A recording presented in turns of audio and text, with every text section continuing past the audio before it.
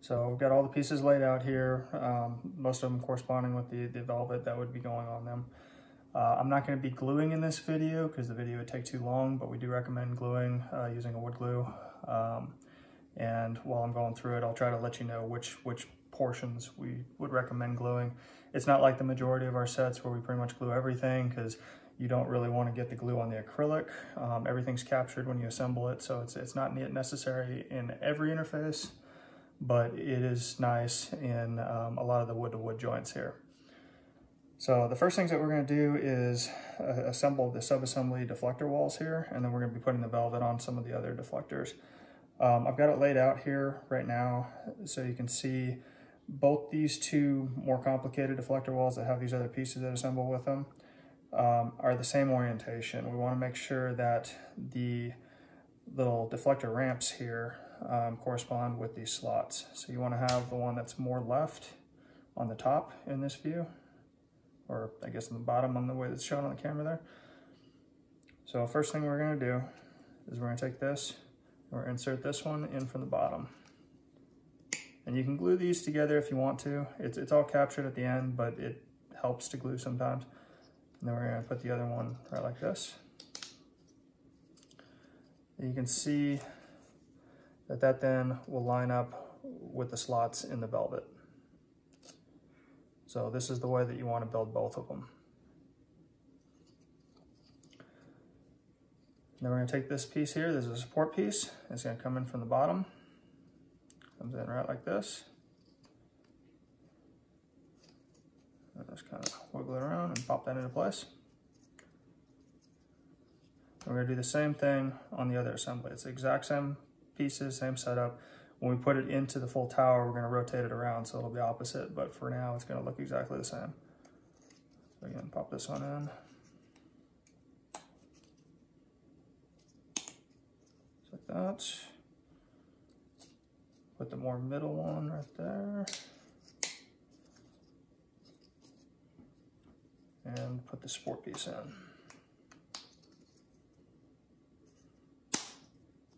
Just like that. So again, the two pieces are identical. And then we're going to put the velvet on. So for this, just basically get the corner.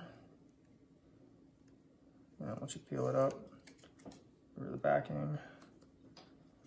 And you're just going to want to basically center that on that and kind of line it up before you push it down too hard, because the adhesive is pretty good and will stay put once you get it on there. Once you get it lined up, just smooth it out. Make sure it's sticking in all the surfaces there. Do the same thing with the other one.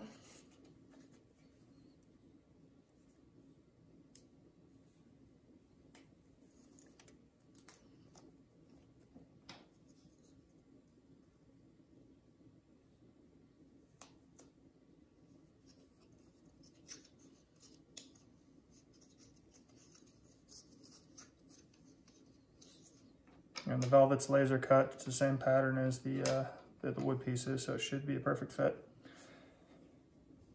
Once we got those two assemblies, we're going to put the velvet on all the other pieces except for the main bottom piece here for the tray. We'll do that once we get one of the side pieces on it.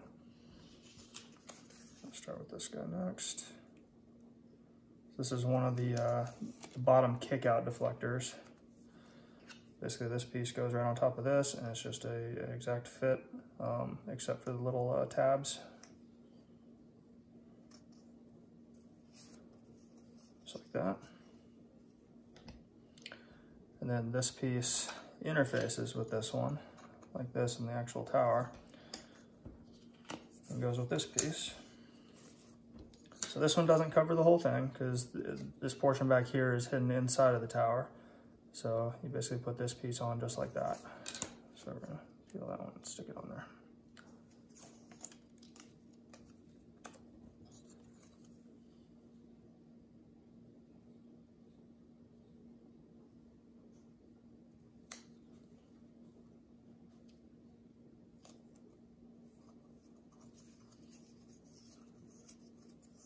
Okay, just like that. And then we got these other two deflector walls that don't have the little deflector ramp things on them.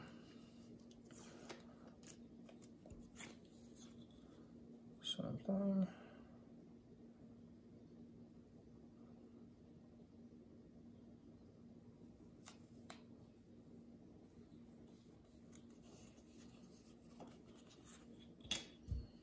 Yeah, these two are, it's symmetrical on each side, so it really doesn't matter if you do the bottom, top, which way it's going.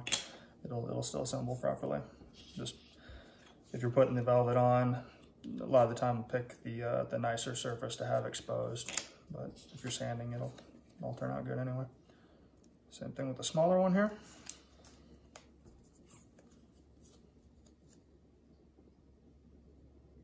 Just gonna line it up on an edge and work your way down.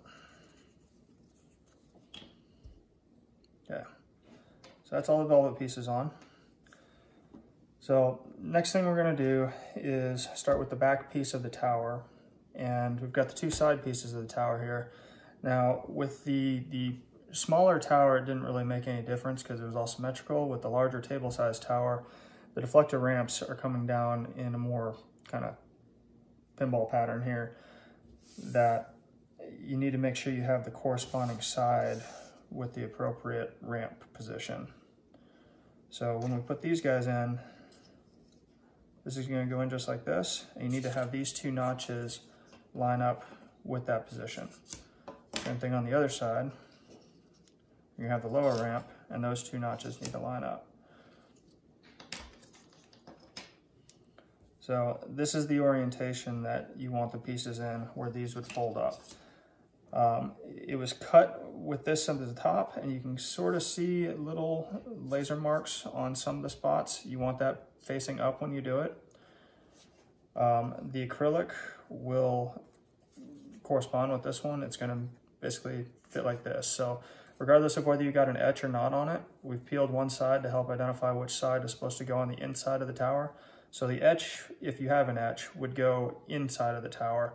So you get the reverse look, and it looks a lot cleaner from the outside. But you want the tabs to all line up like this. So when we put it together, the tower goes like this, the acrylic goes like this, and we'll put this one on a later step, but that's just the orientation it's going to go in. So first thing we're going to do here is we're going to start assembling the little deflector walls into this back plate. So again, this is the orientation we want. So the two that have the deflector ramps on them are going to have the little notches down here. So these are ones you could glue on the back side here. You're not going to glue the other side though, because the acrylic's going to be locking it in. You don't want the glue squeezing out all over the acrylic. But basically just goes in like that. This one does the same thing on the lower section. Just like that. And you got the longer plain wall, so it's going to go right here. And the shorter plain wall right into there. So at this point, we can start doing our acrylic. So we're going to take an edge here. Start peeling that down.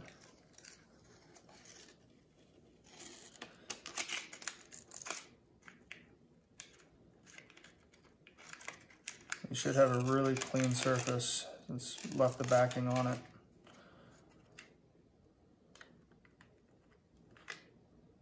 Help protect it during shipping. But sometimes these things can be a little finicky getting them started. There we go.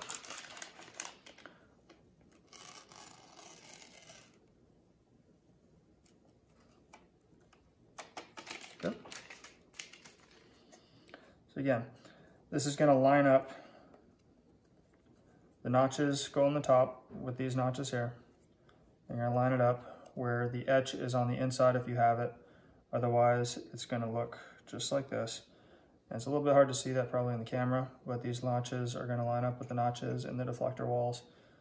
And we're just going to be very careful when we start pushing these in, because you don't want to crack the acrylic. But just line it up and kind of work your way down. You got a little bit of wiggle in the deflector walls as you go. But anywhere you're pushing on it, just try to put pressure right next to those the little deflector wall tabs. So squeeze this all together. We're not cracking anything. You got good support on all the pieces.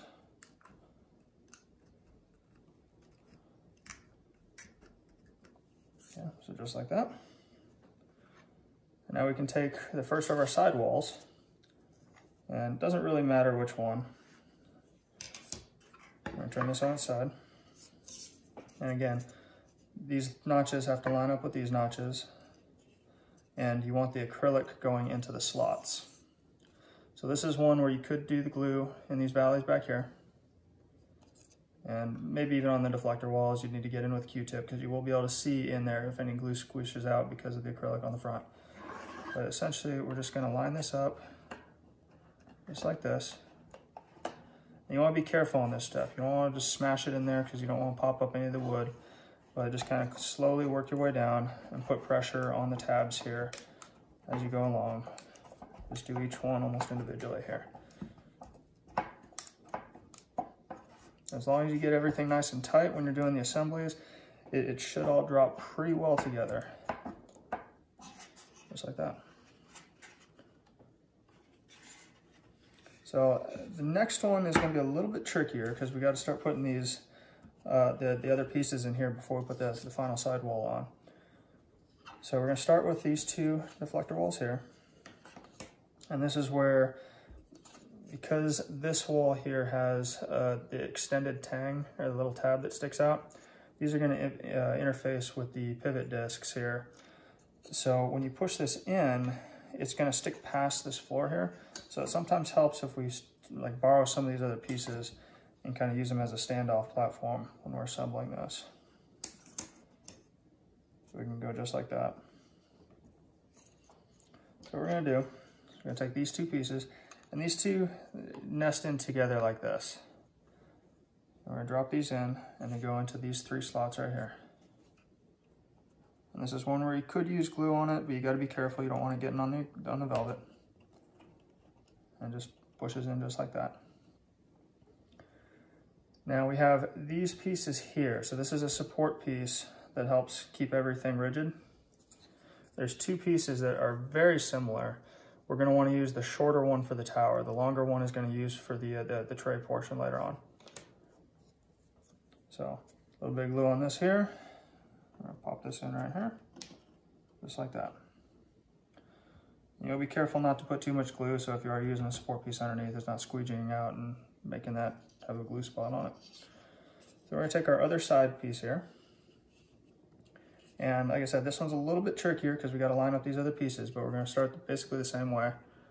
We're going to come right here. You just kind of work your way down. And as you get towards the bottom section here, you can start to wiggle these other pieces and get them to line up. You don't want to start pushing until they've really lined up. And this is probably the trickiest part of the whole build.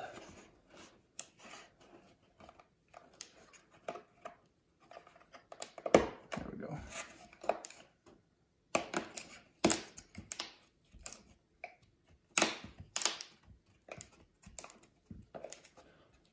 Once you get it all lined up, you can start squeezing it together. Again, whenever you're pushing on it, try to keep finger support next to the tabs so you're not splintering out the wood or anything.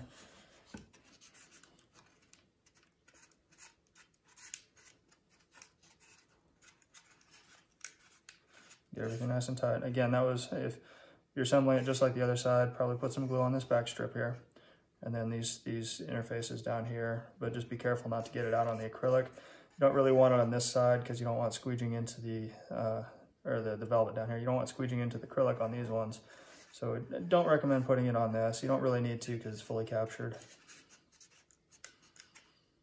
Okay. So once we got that, we'll continue using our other pieces here as support standoffs, just so you got this little tang sticking out. Otherwise, you're going to be pushing on that when you're trying to assemble additional stuff here. So next piece to put on is our little the pivot discs here. So first we're going to have to put in this extra peg. So this is one where we want to put a little bit of glue on this guy. We're just going to stick it in just like that.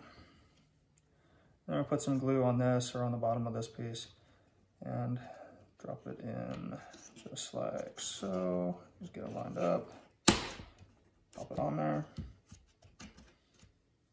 And we're going to flip the piece over and do the same thing on the other side. So we got a little peg piece, Glue that one in there right there. And the other pivot disc, glue that one right onto there, like that. And you want to clean up any glue that's squeeging around the side if you're doing that, just so it doesn't get in the pivot interface there. And then the last step for the actual tower portion is the top. So you put a little bit of glue in these valleys around the top here. Wouldn't do it on the front because you don't want it squishing out into the acrylic again. And I find it helps if a lot of the time, so that the piece that was up, the way that the laser cuts, you got a slight angle to the kerf here. And it's a little bit easier to assemble a lot of the time if you put the burn marks into the assembly. So it's very, very faint burn marks, but you can kind of make it out here. And visually you can kind of tell which side was the bit that was cutting through. It's a little bit tighter on the bottom side. So when you flip it up like this, you put that inboard here, it's going to go together a little bit easier. And again, just work your way around. It's somewhat thin wall here. It's strong, but if you're really bearing up on it, you could crack it. So just want to work your way around slow. And it looks just like that. So next we're going to do the tray. And the first pieces we're going to do on this is we're going to take the bottom piece here. We're going to take this, this is actually the front wall where it kicks out. So put a little glue in the valleys on this one. I'll pop that right on in.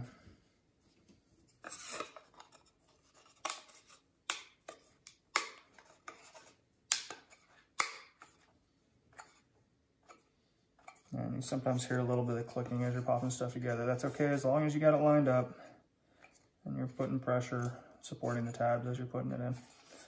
Just like that. Then we're going to take one of the side walls of the tray. The little SPG logo goes on the outside. So we're going to glue in all the valleys here on this one. I'll take this. And this little slot right here interfaces with that front wall. So just line that up and then just kind of work your way down, popping it down.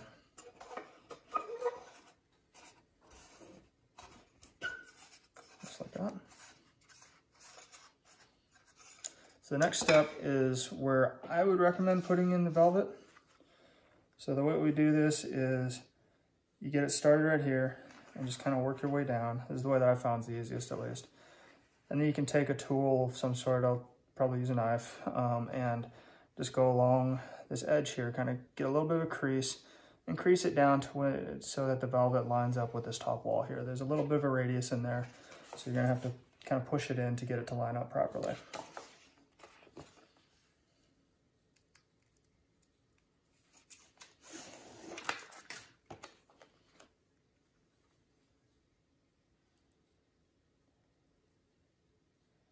Get that lined up on that bottom edge. And we're just going to slowly work our way down, making sure it stays lined up the whole time. You don't want it sticking out too far on the other side. You want that right flush with the valley edge there. I'm going to get that right into here. Like I said, you can use a tool, a screwdriver or a knife blade or something like that. Get in here and just kind of crease it in gently. You don't want to cut it. Just push it into that corner slot there. And if you do it even, then that's going to line up real nice along that edge there.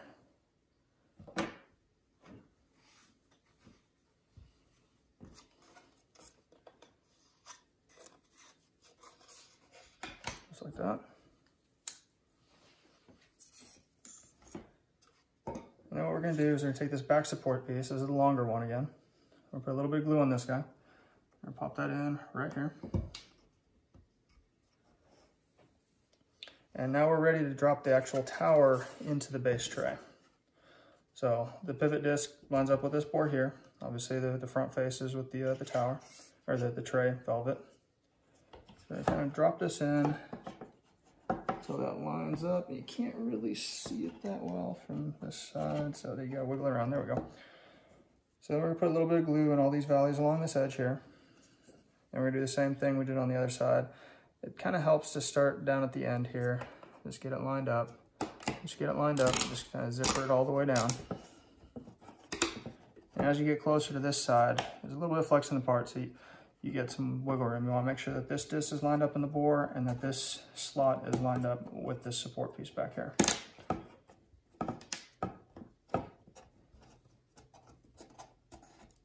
Everything nice and tight. And we're done. That's it closed, opens up, locks out, and that's the tower.